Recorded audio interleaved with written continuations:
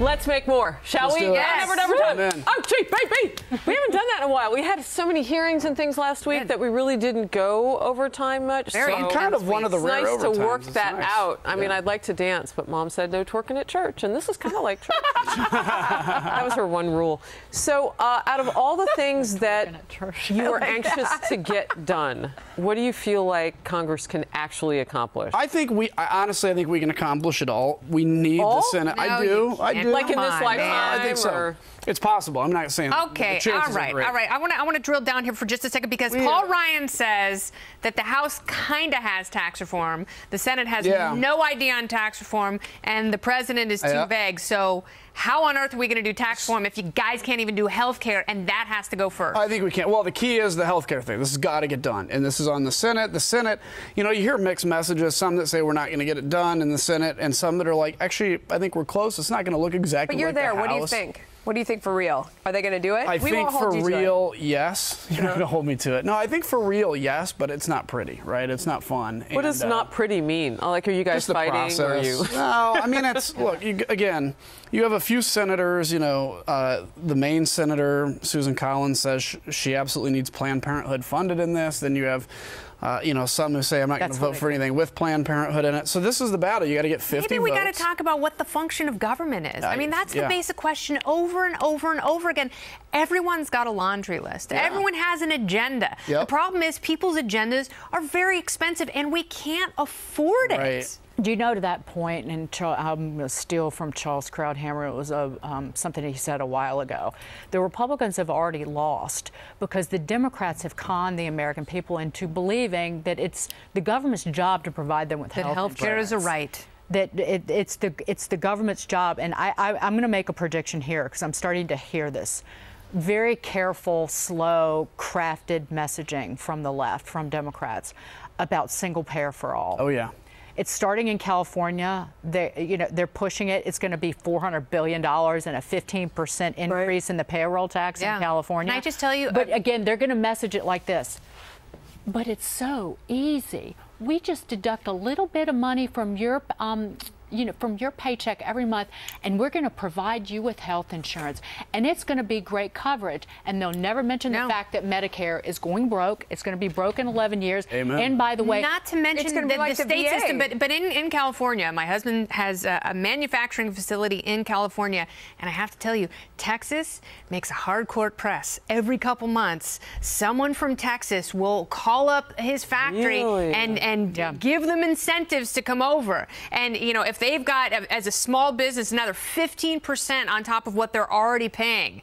Not to mention with insurance and regulation and all the barriers to entry for small businesses to begin with. And Texas is like, they love it. They're like, wide open arms. I think that you're going to hear this, though, at the national level. Yeah. And the more government control is over your health and your health care, do you really want, no offense, bureaucrats deciding? I'm not a bureaucrat. But lawmakers deciding who gets to live and who gets to die, because if that's ultimately what it comes down to. Well, and to add to your point, so I have very publicly said, and a lot of people don't, we have to reform Social Security. We have to make changes to Social Security. And I'll tell you, the right and the left go berserk and say, because they see it as a political thing to talk about, they say, oh no, we don't want to touch your Social Security because they're afraid they're going to offend the population that votes the highest, which is seniors and above. I've said, look, I'm 39. You can make changes for me on Social Security.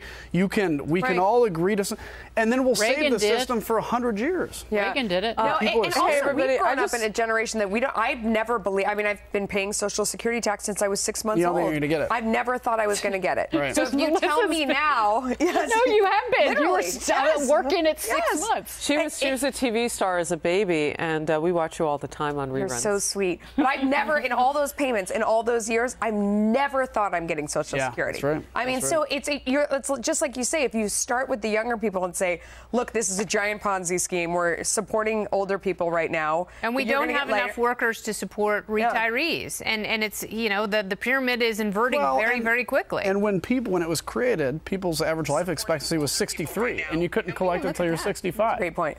All right, now they're going to say you're going to live to be 100. Actuarial tables say I live to be 100. So nice. Come on. All right. Is it because you can run an 8-minute mile? That's tables. It's not lifestyle. Lifestyle is like 50. I'll be out of here by then. Let's see, Michelle Pecoraro, I think is how you say her last name. Dagen gets it. Melissa does too. Dagen really gets it. Please keep her on. Like Melissa too. People, if I like you, it's because I've read or I'm considering reading your remarks. And they are cooking so fast, I had to slow down the feed on the Facebook Live. So nice. We thank everybody for watching us there. We have so many people crashing onto our live chat right now on our show page that it's frozen. Liam writes, frozen Dagen on my screen in a talk to the hand pose. Oh, I love it.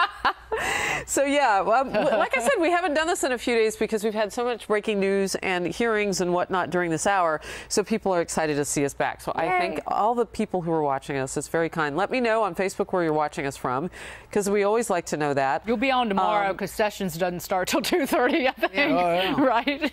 What is this now? Sessions starts at 2:30. I wish we had the morning session. Peggy Adams Newport. I love that name. Yeah, she's loving watching the show. Oh, Peggy. Peggy from the Ashlyn South. Jordan Brown. Republicans need to stand up and support. There must be more of it. So let me just fill in the blank. And Ashlyn, forgive me if this isn't where you were going. But during the James Comey thing, I was just thinking, why weren't Republicans tweeting the heck out of everything that they were getting accomplished? The Choice Act made it out of the House. Yeah. There were a lot of things that you guys were doing last week, and the mainstream media they weren't going to cover it. So why not? Even if you don't support the president, which I know you do, but some of your members don't, even if you don't want to full-throated do that, why not, like, say, hey, guys, look at what we're doing. We're accomplishing something. Stuff is happening. We try, and maybe you can always say, yeah, maybe you need to do more, maybe you need to overwhelm. But that was a big piece of legislation. Yeah, we should tell huge. the people. It was Choice huge. Act. And, but, I mean, again, it's what sells is what's tantalizing at the moment. Passing the Choice Act is really important for government and the financial markets. It's not tantalizing, right? It sure is if you're a small business owner, because that means it'll be a lot easier for you to get money if those community banks don't have to pay that cost of compliance for Dodd-Frank. Yep, well, and I was reading how many small banks were folding on a daily basis in this country. Yeah, and being gobbled up by the big banks who were the beneficiaries of Dodd-Frank. And Illinois has a ton of community banks. It's actually got a really rich community bank system. If only they could sell guns. Yeah, that's right. Actually, we have concealed carry now in Illinois. But, so I look at these banks and I talk to these bank owners and the people and the directors, and they say, look, you basically took a problem with the major banks and you put that burden on us and then called them too big to fail. That's Dodd-Frank in a nutshell. Right. That's right. Leslie Harris writes, Social Security in the beginning was optional. Why can't we go back to that? We were having that healthcare discussion. Your thoughts? Well, I mean, if it was optional, no one would pay into it. No one would join. I mean, the idea is that you need some sort of safety net. I get that entirely. It's just we just have to be honest about how we're financing. The safety net isn't supposed to cover everyone, and people should be able to opt out of it and do what they want with their money, so their money can actually make money. Because right now, Social Security goes into the general fund, which has already been spent. It's a bad system. Lois Campers, California here. Joseph Harvey, Cousin Joe. Kennedy is a genius. Well, I wouldn't go that far, but pretty close. Cousin Joe, must be because. And Francis Frenchula Apfel. Wow, that's pretty. Republicans wake up now. I wonder, do you know what she might mean? I mean, what more do people want? You've got to be hearing from the people. There's a lot we all need to wake up to. I could fill in that blank. Let me say what I think Republicans should wake up to is let's get some things passed. You're not going to wait. You can't have a perfect bill every time. It's the difficulty with the healthcare law. People said it's not perfect, or I'd add this, or I'd take away that. Yeah, there's a ton of things I'd add or take away too, but this is better than the system we have. We all have to figure a way. Congressman, what's going to happen in 2020? Is President Trump going to run for re-election? I think so, and I think he'll win. But we've got to get some things. Do you think done. any Republicans will peel off and challenge him for? No, I don't think so. I don't think so. I think, look, he's got great support among the base. He's going to the Russia stuff's going to wear out. He's going to be focused on what we need to get done, and I hope we can get infrastructure done. By the way, I think that's important too for the country. You optimistic? Yes and no. I mean, what's going to get done first? I think first it'll probably have to be healthcare. Next would be tax reform, and that may be tied to an extent with infrastructure, but we'll see. I'm excited to see what they do with infrastructure. We talk about this on the Business Network all the time in terms of trying to improve the permitting process. Right. Permit reform. The president had a great speech on that on Friday. He did with visuals, with all kinds of props that he was throwing around. He was the carrot top of presidencies.